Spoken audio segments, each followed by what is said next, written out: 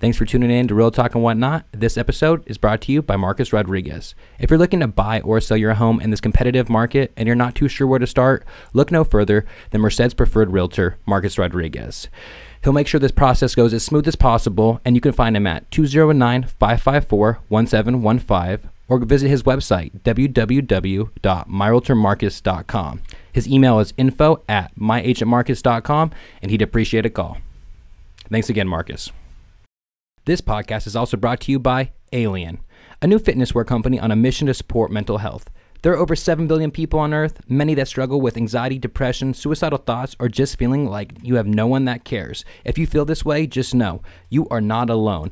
Alien features high-quality men and women's activewear designed to help you reach your goals both in and out of the gym. A percentage of all proceeds are donated to the suicide awareness and prevention. Shop now at alien.org. That's AYLEAN.org. This podcast is also brought to you by me. What up, you guys? It's Micah Daly, your host of Real Talk and Whatnot, and I'm a local filmmaker and photographer here in Merced. So whether you need a commercial to elevate your brand or business to that next level, a wedding film, real estate videos and pictures, music videos, or headshots, I'm your dude. So let's make something work. Let's get something rolling. My number is 209-769-4596. My website is micahdaly.com. That's MICAHDIELE.com. And my email is micahdaly@gmail.com. Let's get something started for your brand or business today. Thanks for tuning in to Real Talk and Whatnot. I'm your host, Micah Daly, and if you're new to this podcast, this is a show where I highlight the talented individuals who make up the Central Valley of California, as well as people in general who are passionate about what they do. Once again, you guys, the Central Valley ranges from Sacramento all the way down to Bakersfield and every single city in between. So whether it's Fresno, Modesto, Tracy, Stockton, Turlock, Los Banos, whatever it may be, all those other cities in between, that's what I'm shedding light on, is that specific area. A lot of times people think of, SoCal, NorCal, the Bay Area, but what they don't think about is, where their almonds come from, where their foods are coming from. So that's what I'm trying to shed light on and get people's stories heard who need to be heard or who want to be heard. You know what I mean? Like, I just want to bring light to this area. I love Merced. I love Central Valley. I love that we're 2 hours away from everything. And, we get a bad rep often, and I'm just here to change that. Or that's what my goal is try to change that, change people's perspectives. This is a great area to live. This is a great place to raise a family. This is a great place, and I truly love it, and I truly enjoy it. Once again, I'm going to remind you guys about reviews and downloads. Make sure you're downloading every single podcast on whatever podcast app you use, and leave a review if you wish to on Apple Podcasts. I really appreciate it. It helps out the show. It helps out the algorithm. And now, more importantly, you guys, I want to remind you guys to make sure you are subscribed to my YouTube channel. Make sure you're subscribed. A lot of people watch it on YouTube, and some of the people who watch it aren't subscribed to my YouTube channel. So all I ask you guys is that you subscribe to my channel. I would really appreciate it. It would really help out the show. It helped me get the show monetized so I can start getting paid for the show. And that's all I want, you guys. All I want for Christmas is some subscriptions, some subscribers, man. That's all I want. So please do it. I'd really appreciate it. If you have 2 YouTube accounts, 2 emails, go ahead, subscribe with both of them. That would really help it out, you guys. Alrighty, let's just jump into today's episode. Today, I got my first professional athlete on the podcast. He goes by the name of Daulton Jefferies, and he's a good friend of mine. He plays for the Oakland A's, and the reason me and Daulton know each other is because our dads are best friends. They went to high school together. They played sports together, and naturally, growing up, me and Daulton both played baseball together. He was a couple years younger than me, but we always saw each other. We always crossed paths, and we always had a good time anytime we hung out. So on today's episode, we talk about, his journey, to become a professional baseball player. What are some of the differences between the minors and majors? What kind of adjustments did he make? His mindset and everything else going into his first professional baseball game.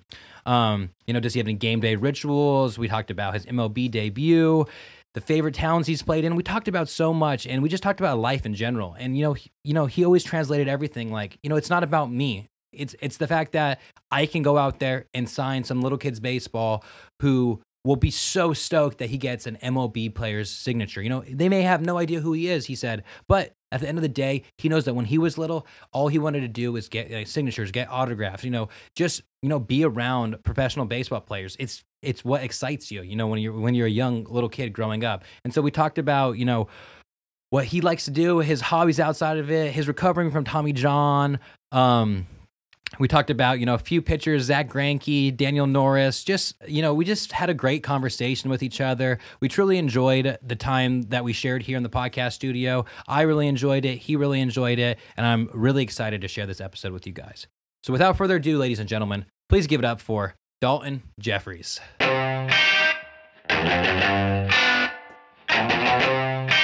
This is it. Real talk and whatnot. Real talk. That's it. Real talk. Real talk. Real talk. You're gonna start seeing this lamp everywhere now. This lamp's like in like every movies from the 70s. Really? Yeah. And like every single time like me and my fiance are watching a video, like anything on TV, she'll, hey, your lamp. Hey, your lamp. I'm like, right? It's everywhere. Did you go antiquing? And... No, what it is, it's from one of my grandparents. So basically, I went antiquing for it. Thank you for being here, Daulton. I appreciate it. Thanks for having me. I like your coasters. Yeah, as some well. like marble coasters. Yeah. Yeah, you're my first professional athlete on the podcast, Really? man. Yeah, Nice. yeah. No, wouldn't say I can have that type of pool everywhere. This know? is my first in-person podcast. Yeah, so I saw you did one online before, right? Through yeah, somebody. I did some for like some of my buddies who like, I think they just got bored in quarantine during COVID, and so they started a podcast talking about sports and betting and all that stuff. My bookie. Yeah.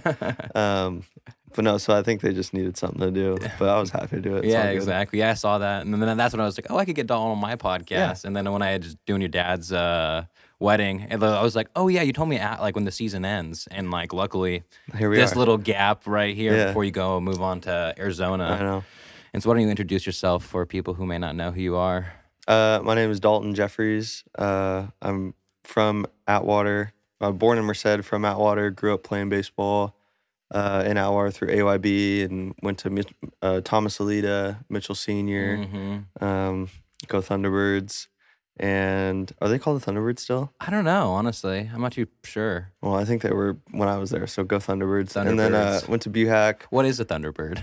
That's a bird that only flies in a storm, I think. Oh, really? Yeah. It sounds like a made-up thing. I totally made that up. Okay. Yeah. I was like, that just sounds like it's made up.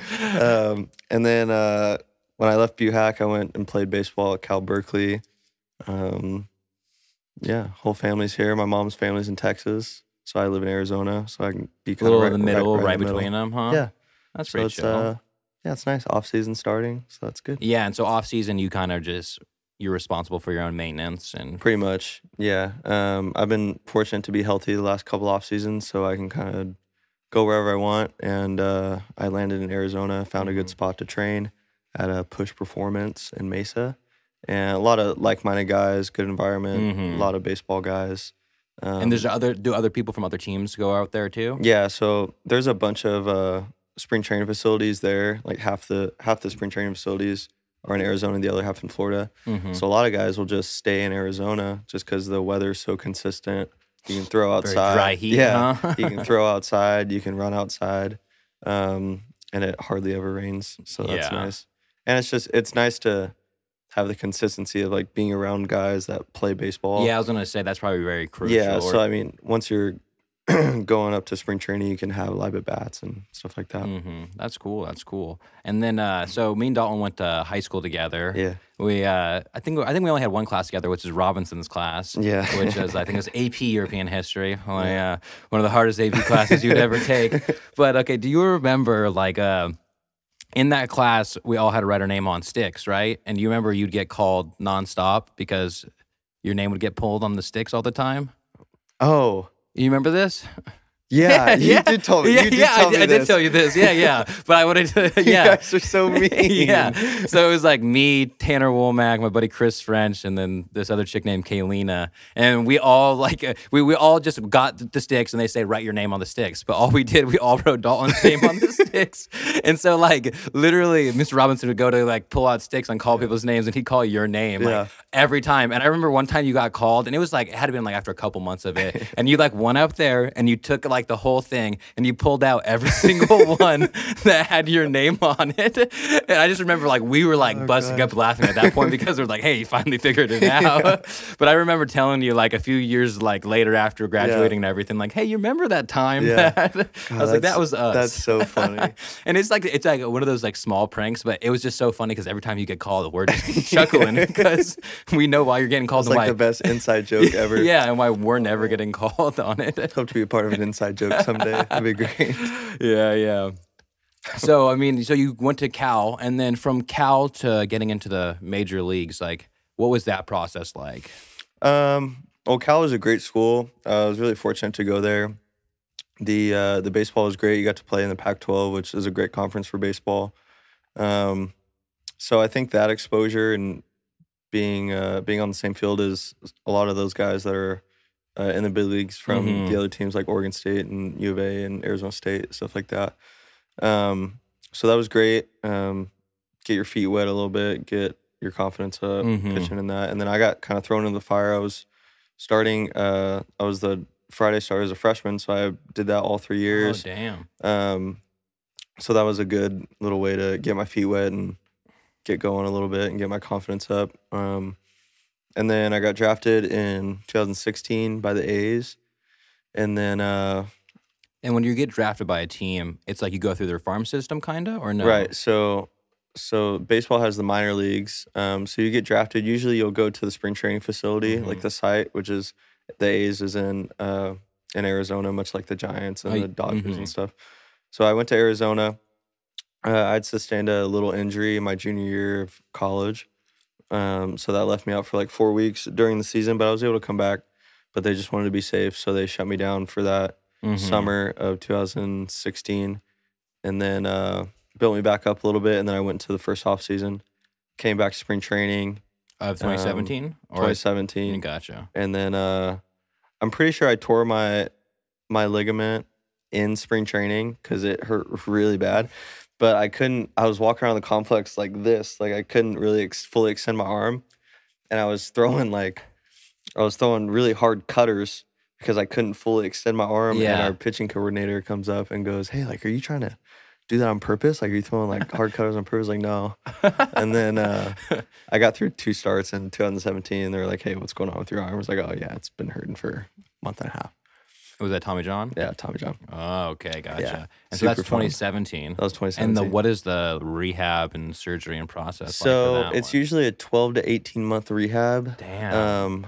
I did the whole 18 months, which was super fun. Yeah. Everyone loves rehab, huh? Yeah. But no, it was good. I mean, it was a good experience obviously it's unfortunate. It's unfortunate for it's like a double-edged sword of how common Tommy John surgeries are, because on one hand, it is it's a higher comeback rate. It's like a 96% comeback rate, I guess. And then on the other hand, you're getting Tommy John. But no, I mean it was good. I had a great doctor Dr. Workman. He was in Walnut Creek, and he was the A's doctor. He was also the Cal guy. So I knew him from there. Oh, really? That's kind of cool. Yeah, so we had a good relationship. But yeah, 18-month rehab, man. Yeah, it's no and joke. just slowly but surely. And then so from your surgery, I mean, obviously, like you're slowly getting your body back to normal, but from surgery to like even just being able to throw a baseball, like just playing catch, how long was that? 6 months. 6 months. Mm-hmm. And is it kind of like weird because like you know how to do everything, but you're still like relearning for your body? Yeah, you're not necessarily relearning. You're just being so cautious because you don't want your ligament to snap again. Yeah. Because basically your ligament's your ligament is like a rubber band basically, right? So you don't want that thing to snap again.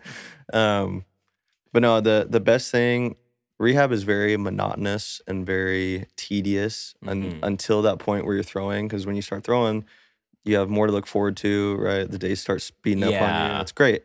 But before that, it's like physical therapy I'm doing the stuff? same thing every single day. I'm not seeing a lot of improvement, right?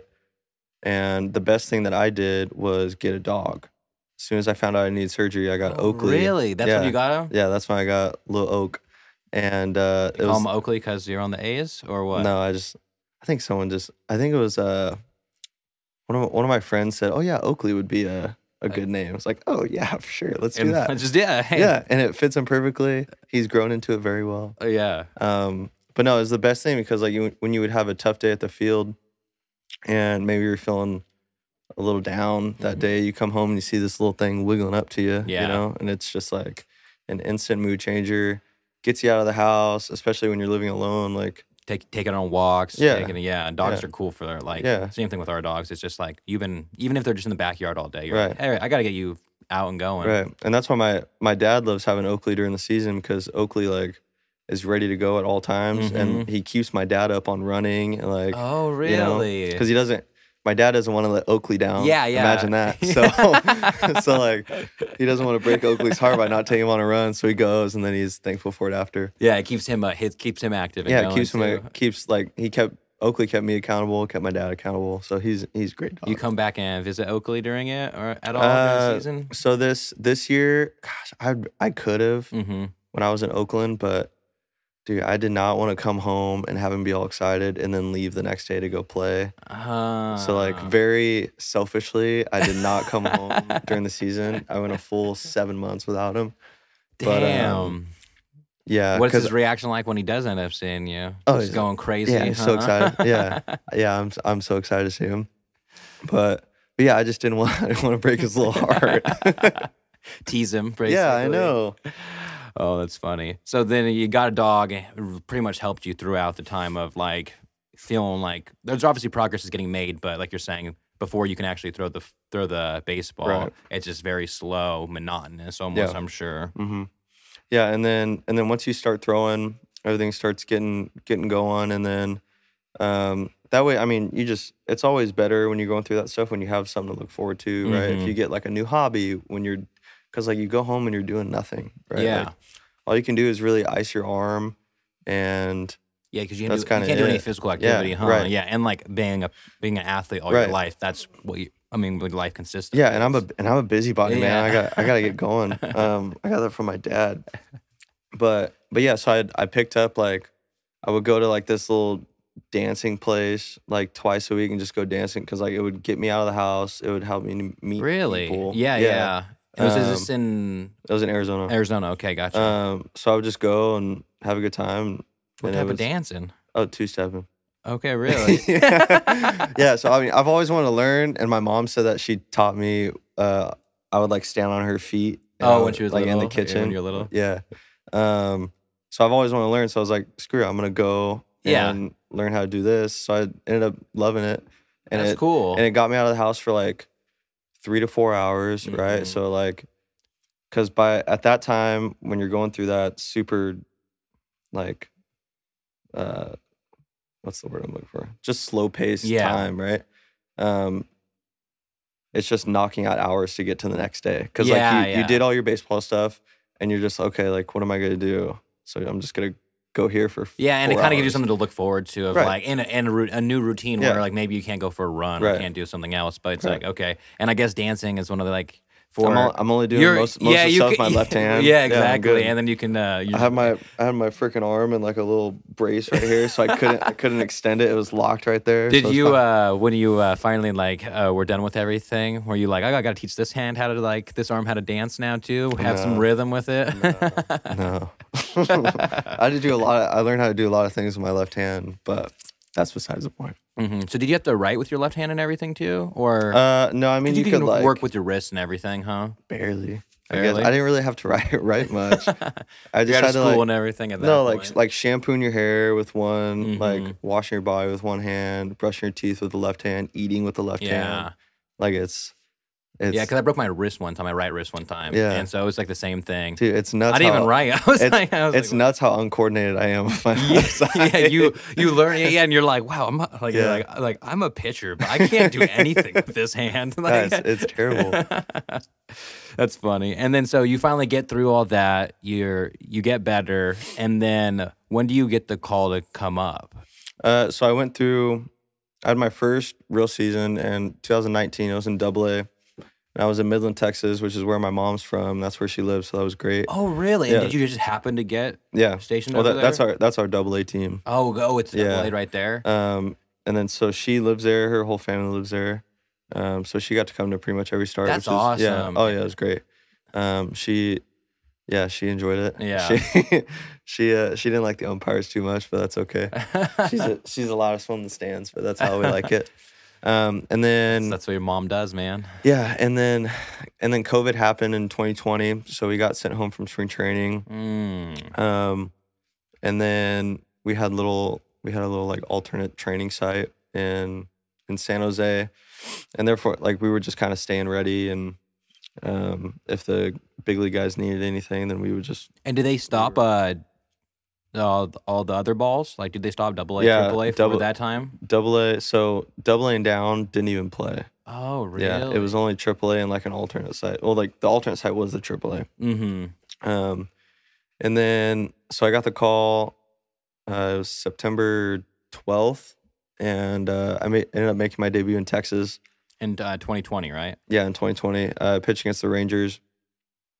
I got roped, but that's okay. I mean, it was super fun. I was kind of upset that my mom couldn't go because she was in Texas, right? She was like 5 hours away from Arlington, and it was a brand new stadium. I wish she could have gone and like gone into a suite or something. Was it because COVID and everything? Yeah, no one could go. Damn. Yeah, so that was tough. But how did you like mentally kind of prepare for that? Like when you got the call, like you know what I mean? Did you like? Were you trying not think about it too much? Pretty much, yeah. I mean, I had some coordinators say like, "Hey, you're in line to get this start on this day. Like, just be prepared for it." Oh, okay. And I said, "Okay, well, I'm just not going to worry about it until I get there."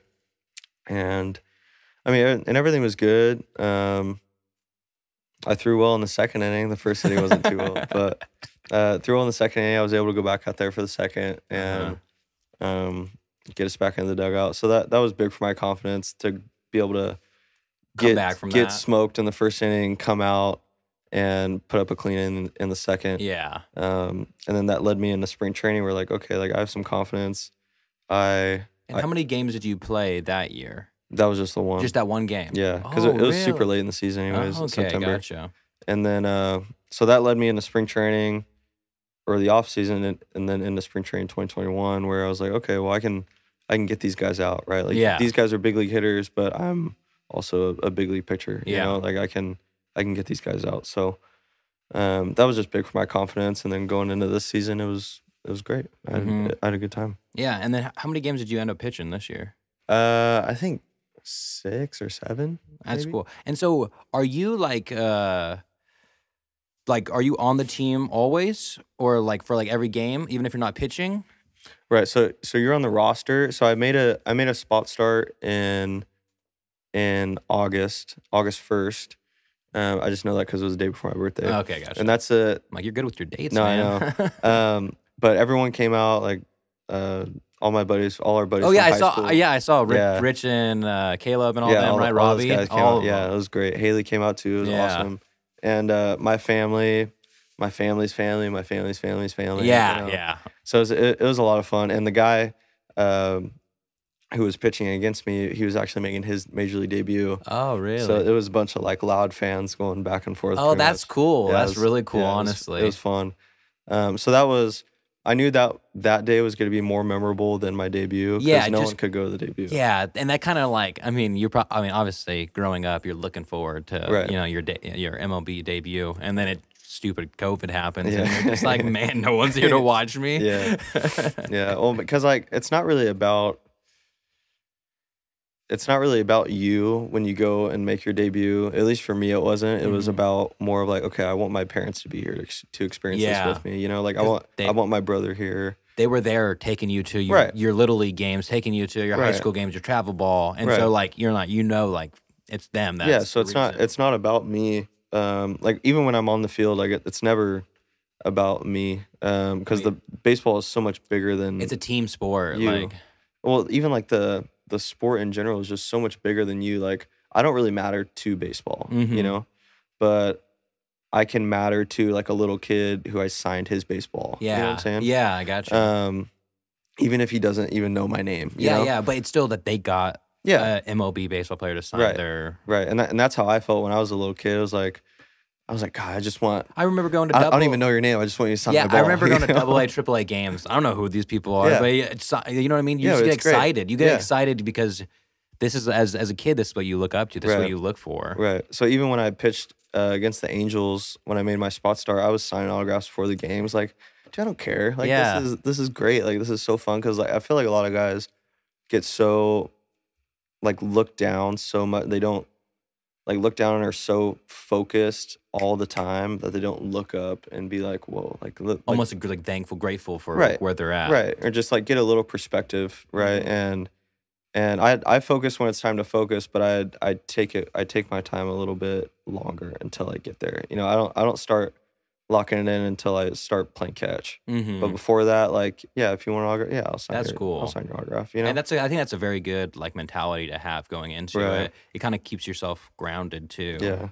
Well, it's tough because we're fortunate that MLB put up the nets from like home plate to straight down on the foul pole, so no one gets smoked by a ball. Yeah. You know?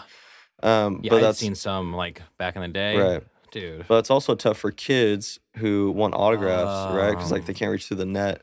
So you try to go out there like before the game. If they have like a little gate, everyone lines up at the gate. You sign the balls and stuff, or like stay after the game. Because it was sad. Like there were kids who had balls and gloves, and like we couldn't throw them the ball because we would have to throw it 50 feet in the air and then land it perfectly. Is that every stadium now or no? I think so. Really? Yeah. Yeah. Damn. Yeah. And then, so what's the biggest difference? So, do you think from obviously minors, majors? There's some big differences. Yeah. But for you, is it just the talent wise of it? So I think before when I made my debut and the spring training before that, spring training 2020, I was like, oh, I remember I faced Keon Broxton, and I remembered that name when they announced it. I was like, oh, that's Keon Broxton. Mm-hmm. But now it's like, oh, it's just a lefty. Oh, it's just a righty. You know, like you try not to, on those situations where you're facing guys like Miguel Cabrera, Yeah, or like Mookie Betts, or like those guys, you just keep your head down and be like, okay, it's just a righty. Yeah. You know, because each guy has a scouting report, and you can't get lost in all the names, right? You can respect the hell out of them. Yeah. But at the end of the day, like, it's your career. Like, you're trying to get them out. Yeah, your job is to get them out. And Yeah. this is the task in front of you right now, and just to get this batter out. But I think one of the biggest differences between minor league hitters and major league hitters is major league hitters will make adjustments each pitch. And I think that's because major league pitchers are so good at hitting their spots or missing, like, competitive misses, that a hitter can say, okay, he's going away because he's missing away. Like, not a lot of guys are going in and missing away, or going away and missing in. Yeah. You know what I'm saying? And the biggest difference that I saw between a minor league pitcher, even a AAA guy, and a big league pitcher is their competitive misses. Like, if they're going up and in, they're going to miss up and in. If they're going down and away, they're going to miss down and away. Oh, okay, you know? gotcha. They know where they want to miss. Right, so each pitch is competitive. Yeah. Dang, that's a good answer, honestly. Thanks. And then, I'm just trying. Do you have any game day rituals? I did before, dude, and it was like, God, this is so stupid, you know? Well, what was it before? Well, I would only have, like, in college, I would eat at the same place every morning on Friday. I would eat the same thing every day, and it was just tiring. Like, like, why am I doing this? Yeah. And I did that up until I had surgery, and then after I had surgery, I was like, my first year back in 2019, that's when I started, because I wouldn't talk to anyone. I would, like, shut off my phone like 4 hours before the game, just stupid stuff. And then that may work for some guys, but it just didn't work for me. You didn't see like too much of a benefit from it. No. Yeah. And it was kind of exhausting. And in 2019, after I had surgery, I was just so thankful to just be out on the field. And I know it sounds pretty cliche, but, like, dude, I was just so excited to just throw a baseball where results didn't matter. Obviously, results matter, like the competitiveness of it. Like, my competitiveness didn't change, but if I got roped one time and if I struck out the side the next, like, it's the same. You know, like, you have to be the same guy. You have to be the most consistent guy. And, yeah, like, in 2019, I was just happy to be out there. And same thing in 2020. Like, I got roped in my debut, but going into the game, I was talking to my buddy Jonah Heim, who was their catcher with the Rangers this year. Who he caught me and he said, hey, today's all about just having fun. And I was like, yeah, for sure. So it's just important to give yourself a little break and like, really look around and be like, oh, like, I'm sitting in the bullpen with Sergio Romo. You know, like, that's so cool. Yeah, you know? exactly. Yeah. Obviously, you can't fanboy or do anything like that, but, like, just appreciate the moment of you just sitting down with your legs crossed and you're just Can I cuss? You're with your peers. Like, Yeah. and like, it's cool to, I'm sure, to look at. Yeah, and you're shooting the shit with Sergio Romo. Yeah. Like it's great, you know? So I think that was really cool. That was the biggest change for me from pre-surgery to post-surgery. Was like I was just I didn't have any rituals. I didn't have any superstitions. Almost starting fresh, pretty much. Right. And say, like, you can have rituals, superstitions, whatever. But at the end of the day, I think what surgery probably showed you is just, like, just be happy and thankful, like, you are where you are. Yeah, well, it's just being... Sergio would say this all the time, and he'd be like... He would tell kids, like, if you think I'm trying to be the best closer and beat everyone's record, then you're wrong. Like, I'm not trying to do that. And people are all confused. He's literally just trying to be the best Sergio Romo. And if that passes up, guys, great. But if not, whatever. But he's like, I mean, dude, he has 12 years, 13 years, and all he throws is sliders. I mean, like as he's gotten more years under his belt and guys are knowing that he's throwing sliders, he's like mixing changeup, sinkers obviously. and everything. But like when he was with the Giants, they just couldn't hit it. Yeah. And he just owned who he was, you know what I'm saying? Which was awesome to see. And that's one of the biggest things he taught me was just figure out what you do really well and don't even worry about anything else. Yeah. Just master what you got and don't worry about any external factors. When I think if you start thinking about those external factors, it gets to your head, like, regardless. Like, It's just too much. yeah, it's too much for, like, it's just like he's saying, like, he's just trying to be the best version of himself. Right. And at the end of the day, that's what everyone should be trying to do, is Right. be the best version of themselves, whether they're a photographer, whether they're an MLB Right. player, whether they do a 9-to-5 job as a teacher or something. You know Right. what I mean? Like, but that's awesome to hear. Like, that's what his advice to you was. Yeah. I mean, it was just about being the best person, the best version of you wherever your feet are. Mm-hmm. So whether that be like at a grocery store or in a podcast room, Yeah. you know, just, yeah. That's cool. That's really good advice. Yeah. What's your favorite place you've played at so far? So I will say the best speakers yeah, we'll go. are the Oakland Coliseum. They bump, dude. Dude, they had the Raiders there for They so long. bump. Yeah, they're football speakers. Like when Mark Canna walks out and he's bumping "Feeling Myself" by Mac Dre, it's like, this is cool. But I really liked everything. Every place was awesome. Like Detroit was really cool. I liked Kansas City as well. Mm-hmm. And that's when Brian came out there. Yeah, right. yeah, Kansas City? yeah. Bebo. Bebo came out. Bebo and Haley, they came out. So that was a lot of fun to see them. And yeah, I asked him. I was like, "Hey, how far was the drive?" He goes, "Oh, like 3 or 4 hours." Like, Brian, Yeah. you don't have to do that for me. He goes, "No, man, it's great." I mean, you got to think on his look of it. He's probably more than excited to drive out Yeah. and watch one of his peers Yeah. who he played baseball with Yeah. all growing up in the MLB. Yeah, that guy. But yeah, you're like, hey, that's a That's a 3 long 4 hours drive, drive Brian. back, dude. Like I would totally do that for you too. Like, just saying. But Toronto was also really cool too with the dome, and I think they only allowed half capacity there. I think it was like 15,000-20,000 or something. But with the dome closed, with full house, like when what's that guy's name? Who hit the home run? Do you know what I'm talking Yeah, about? I know who you're talking about, but I mean, you should know more. I know, than me. I know. I'm blanking. Anyways, when he hit that home run and like the CS or whatever it was, I can't imagine how loud that place was. Yeah, because with a dome, Jose Bautista. yeah, there we go. Yeah. And the dome, it's just like everything is dude, going to shaking.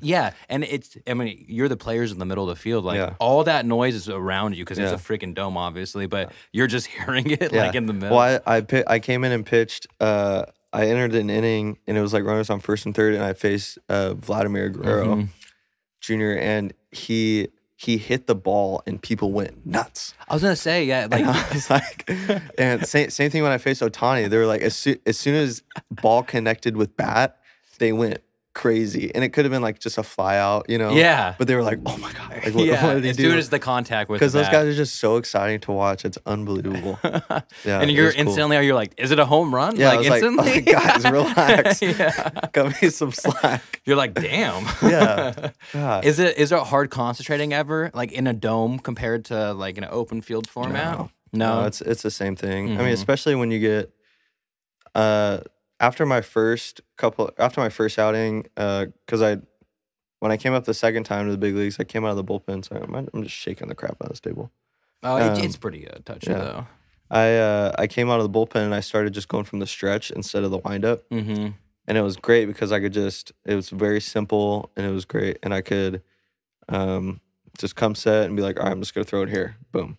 Rather than like all this wasted motion crap. Mm-hmm. But no, I mean, you go through each level. You go from middle school to high school. Game speeds up a little bit, right? Mm-hmm. Especially from like 8th grade to varsity or freshman year to varsity or sophomore year to varsity, you know? And then you go from varsity in high school to where you have like 1 or 2 guys that are going D1. Mm-hmm. And then you go to college. It depends on what conference you play in, obviously. But like the Pac-12 was great. And all those guys are dudes for the most part, right? So the game speeds up on you a little bit. So you have to adjust. And then once you get to the minors, same thing. And then once you get to the big leagues, it's like, it's just different. Yeah. You know? I imagine though, like, I mean, it's just different. Like I adjusted to it after a couple outings, but not everyone needs it, but like I needed a couple outings to get my feet wet regardless of result. Like if I did great. But just being I remember I came in Detroit in the 8th inning and I went from the stretch and I felt super calm and I was like, whoa, it's here finally. I feel it. Yeah. You know, because I was asking guys like Frankie Montas and Bassett and Manai, guys who've been around a little bit, and Petit and Romo and Diekman. It's like, hey, like, does the jitteriness ever go away? And they're like, no, man, but you understand how to control it and like use it to your advantage. You know what I'm saying? Yeah. So, like, and that's I had a lot of good talks with a guy named Homer Bailey. I know who he is. Yeah. So he has 10 plus years in the big leagues. He was in AAA with us.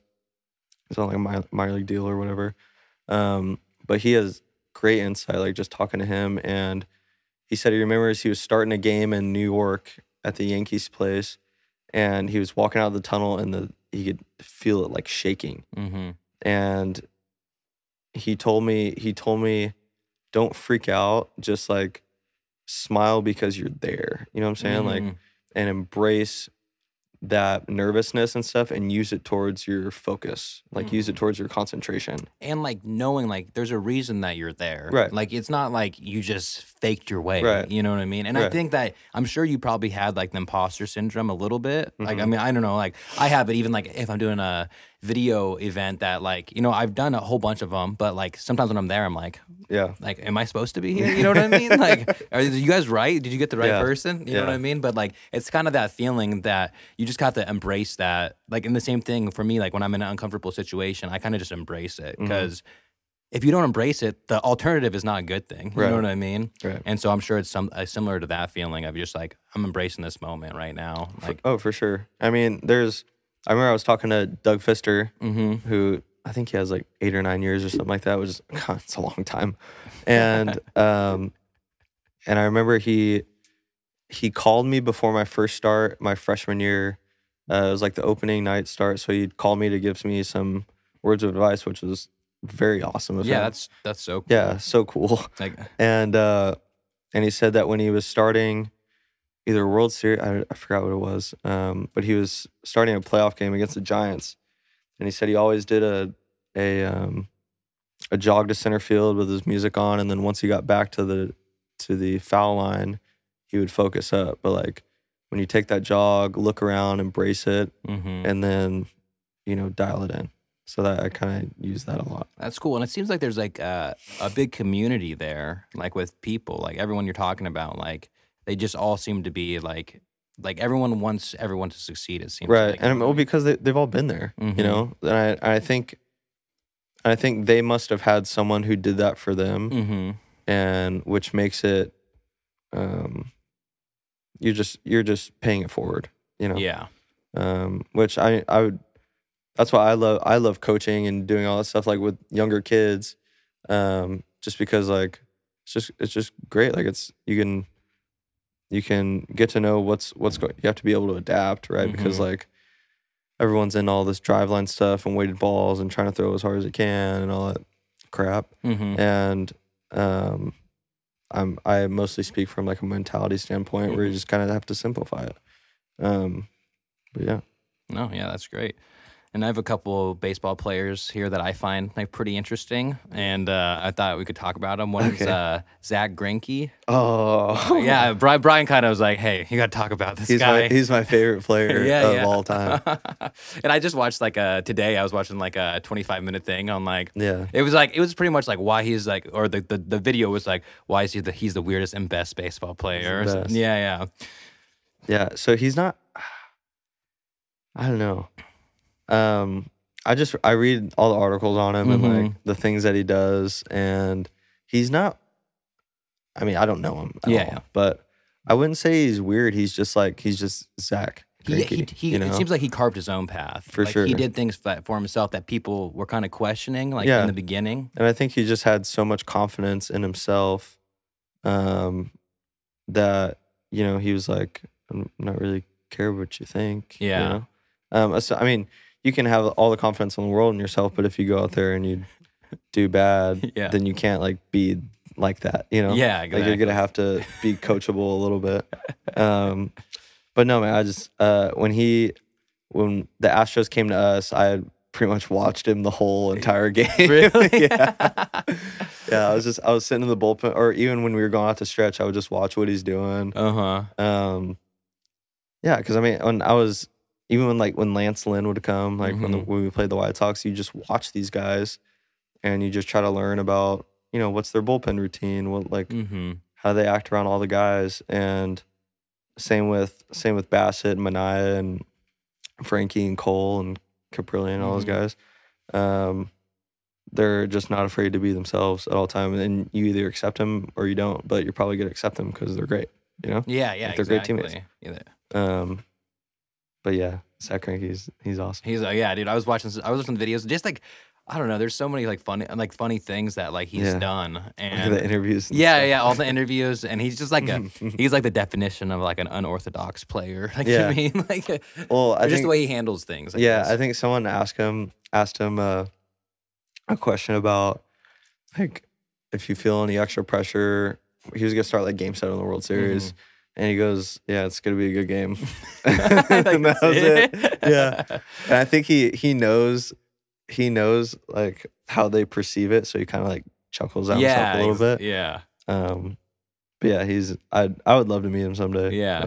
But, He's a character. That's what he is. Yeah. And then the other one is Daniel Norris. Because I just asked you, what do you do in your off season? And you're like, oh, it's pretty much up to me. I don't do what Daniel Norris does. Yeah, exactly. Yeah. And this guy just goes like lives out of his van and like man, just does whatever. He's but he's just a very, very simple guy, and I don't know him at all, but we watched like YouTube videos on him like a couple years ago. Super interesting dude. Yeah, just super. He does like photography, and he does like a lot of things. Like he's kind of like a jack of all trades with that stuff. Yeah, that's what it seems like. Like surfing and surfboards and all that stuff. And yeah, I saw him. He was doing pull-ups on like a Walmart shopping cart thing. I was like, "What are we doing?" And that was after he signed for however much he signed for. Yeah, I know that's why it's so interesting about him. But yeah, man, for people to have an outlook on life like that, it's pretty astonishing, even when they have that money. Yeah, exactly. That's pretty cool. And that's why I think that's what like drew me to him is like I feel like I can relate to this guy so much. Right. Just in general, like you're saying, he's like into photography, he's into like the van life type deal. Right. Just traveling. And like I'm a big person who travels. But then at the same time, when he's not in the off season, he's an MLB pitcher doing his thing there. We're doing his job. Yeah. But it's just so funny to see like the dynamic range that some of these guys have. Yeah, you came across some weird guys, or like some authentic guys. Yeah, authentic. Well, especially, I mean, Daniel Norris, he's a lefty. All lefty pitchers are a little weird. Yeah. Well, lefties in general in life, right? Yeah, I would say so. I would think so. And then, I mean, who do you look up to? Like, obviously, like, growing up, you look up to a variety of people. But, I mean, as the older you get, I would say older I get, it's not so much that I look up to people, but it's just like you admire the work ethic of people. Right. I think as I've gotten older, I've learned to appreciate all that my parents did for me, like when we were younger, because baseball tournaments are not cheap, and baseball equipment and football equipment and basketball equipment is not cheap. And that's how we spent our weekends. That's what we did on our family vacations, was me playing baseball. And even like during quarantine, I realized I'm a lot like my dad, and the fact that like I always have to be on the go. And I learned that from him, because there were no Saturday sleeping ins. There were no Sunday sleeping ins. He was up at 6:30 reading the paper, and I would stumble out of my room at like 6:45. He goes, "What, you gonna sleep all day?" And I'm like, "No, Dad, I'm 10. You know? Yeah, I'm 10 and I'm up before 7. Yeah. Yeah, and then I don't know, you just appreciate,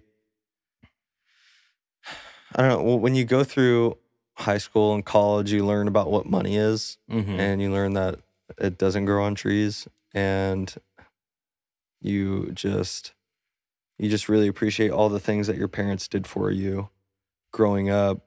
Whether, my dad would work 9-10 hours or whatever, and then he'd come home and we'd go straight to Buhack, jump the fence, get into the cages, and hit for like 2 hours, and then my mom would come home after working 9-10 hours at a desk when I was younger, and we'd go to Mitchell, and she'd throw me batting practice. Really? Yeah.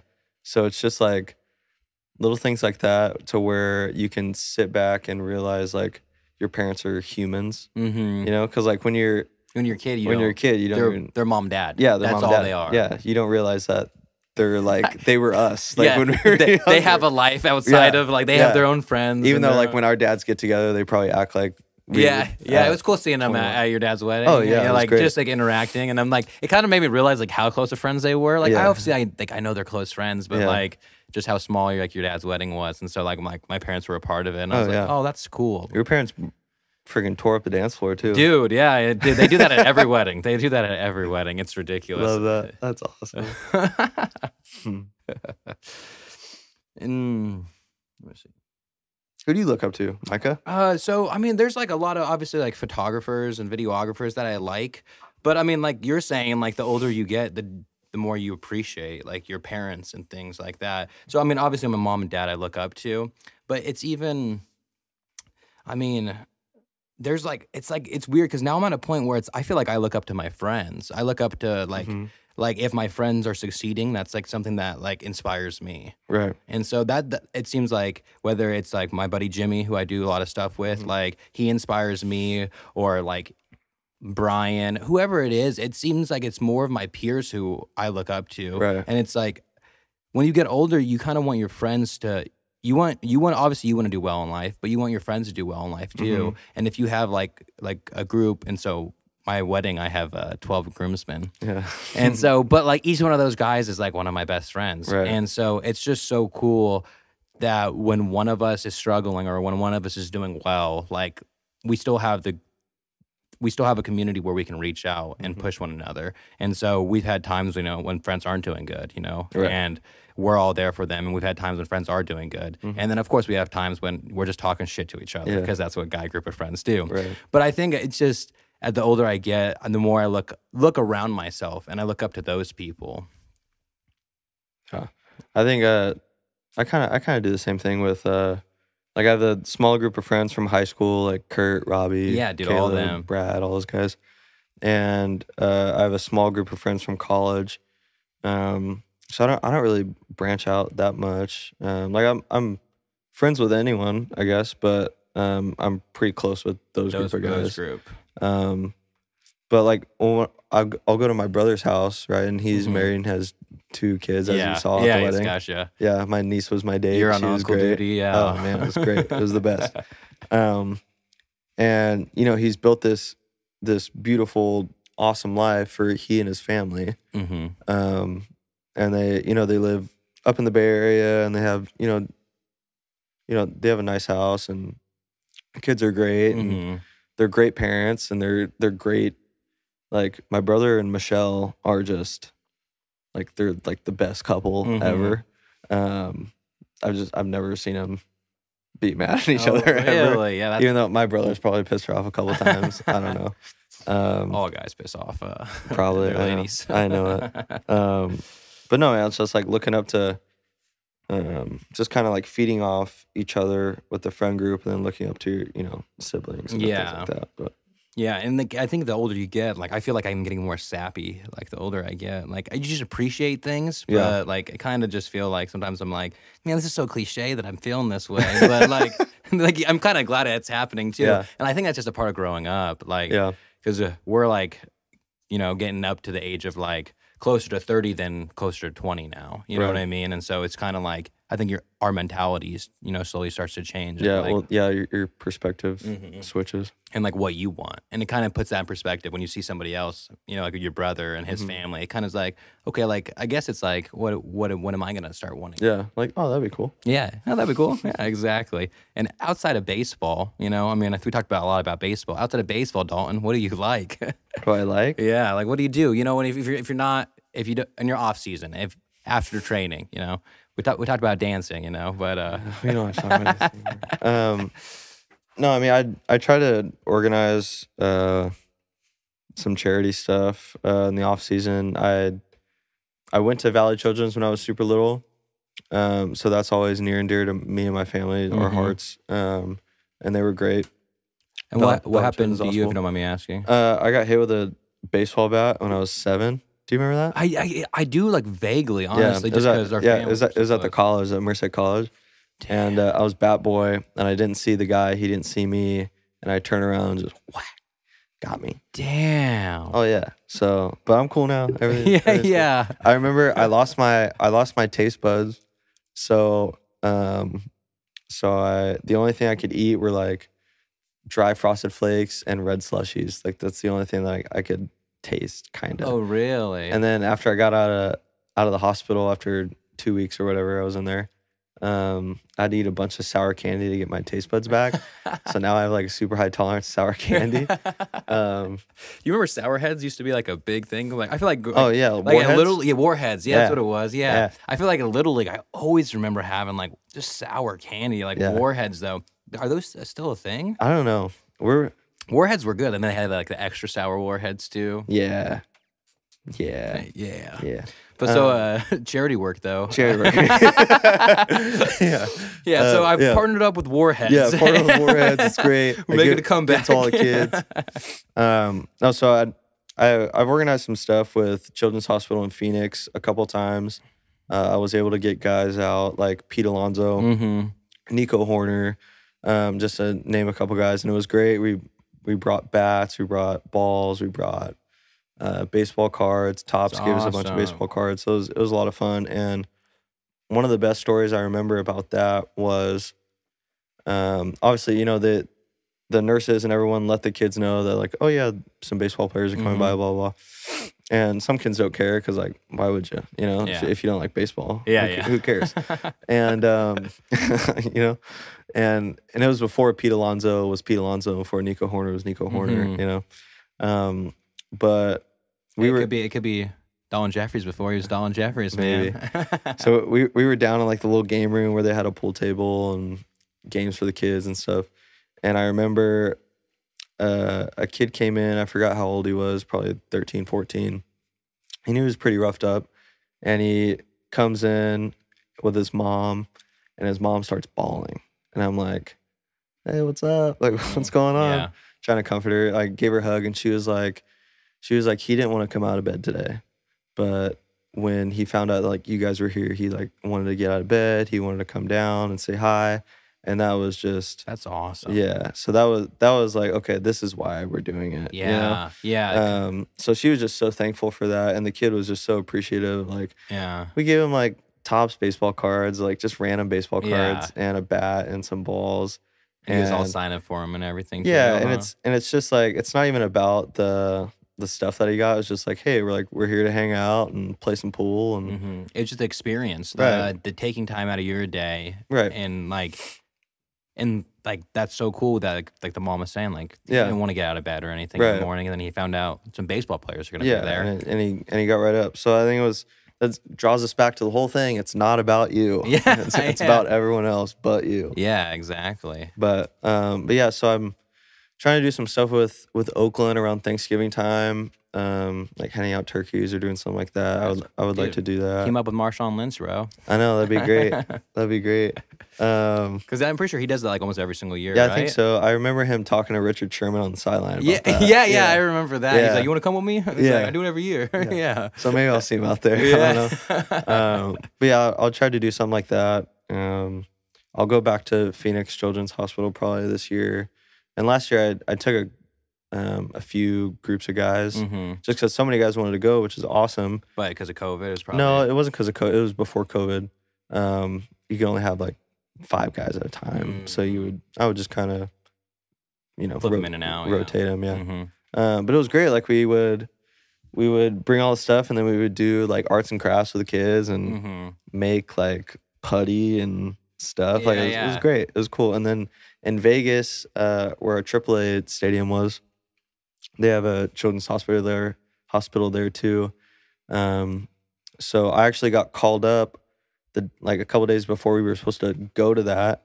Mm-hmm. So the guys went, and they we organized it and everything. They took hats, they took balls, they took everything, and they had a great time. And I posted on my Instagram. I'm not even in the picture, but I was like, "Yo, like this is cool." Mm-hmm. Like we organized this thing, and they were very appreciative of that too. So I think it's important, like when you play somewhere, to really involve yourself in the community, Mm-hmm.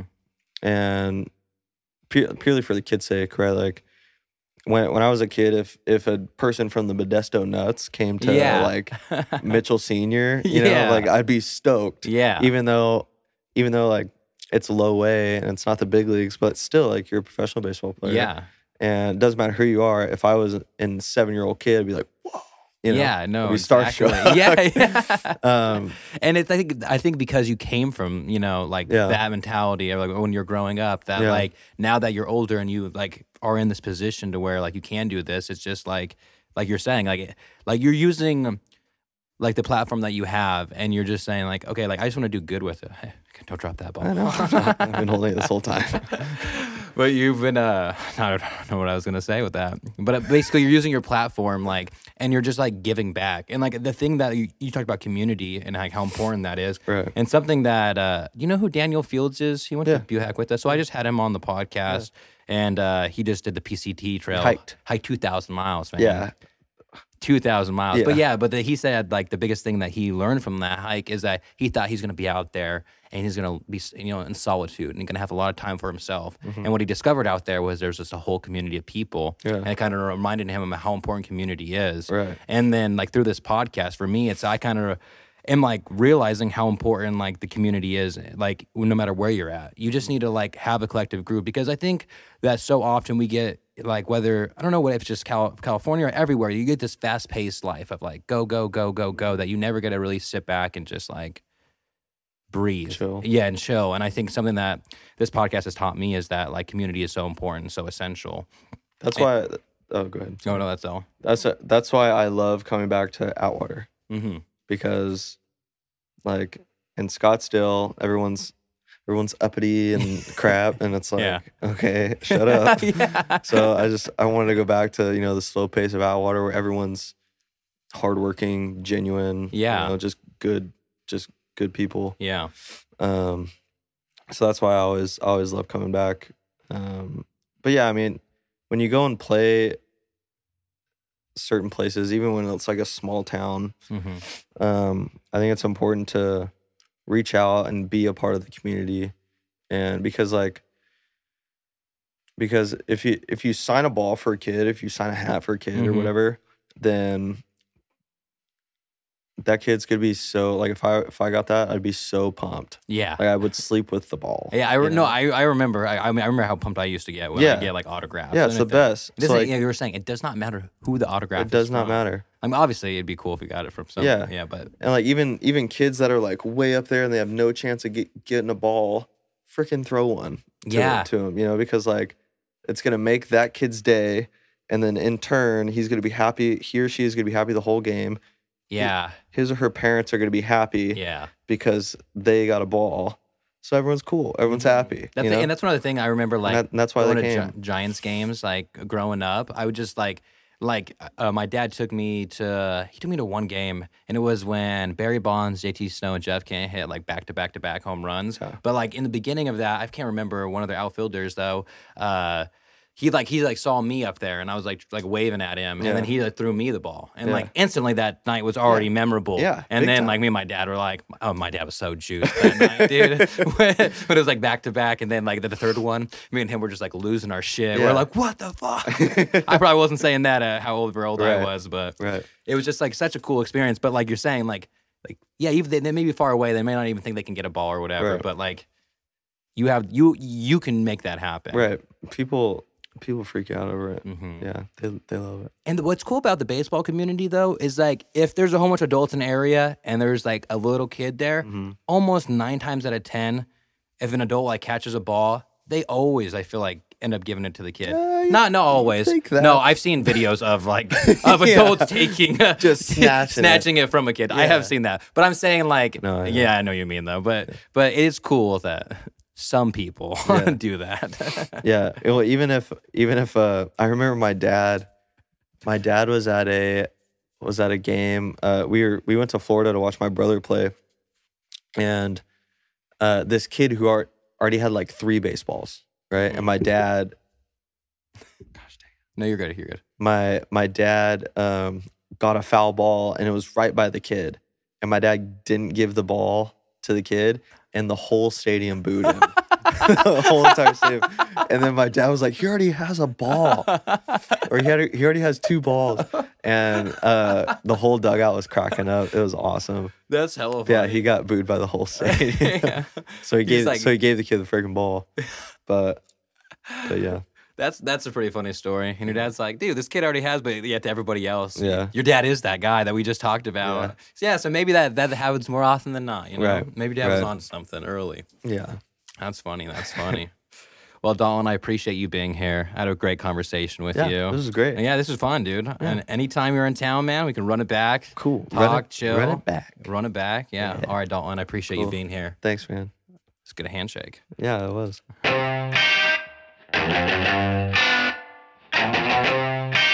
This is it. Real talk and whatnot. Real talk. That's what it is.